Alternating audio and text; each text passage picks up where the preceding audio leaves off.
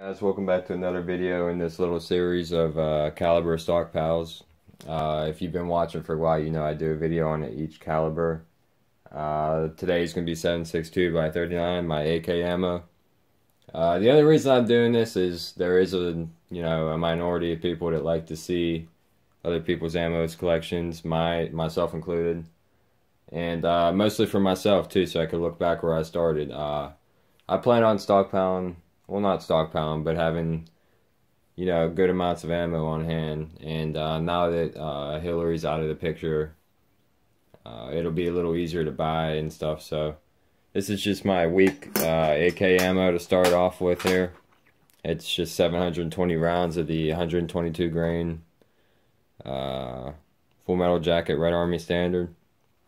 I know it's not a lot for now, but I don't think it's going to be too hard to come by and coming up here, so it's definitely going to grow. And if you haven't seen the other videos, check them out, but this one's just short and sweet because I don't really have much AK ammo, but people like to see it, and like I said, I'm documenting my steps. So thanks for stopping by, guys, and I'll catch you in the next one.